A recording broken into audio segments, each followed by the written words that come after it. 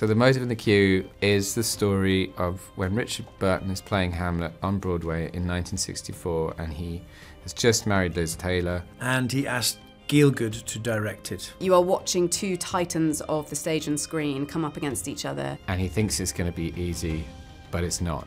It looks lovely, I have to say. It's a beautifully designed show. Es Devlin set is just delicious and will look so wonderful. The camera will just enhance all of those things, and it's going to look beautiful.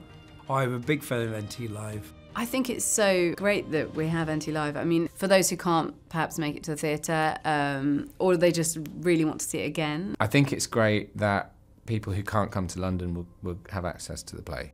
To be or not to be? Ah, the question.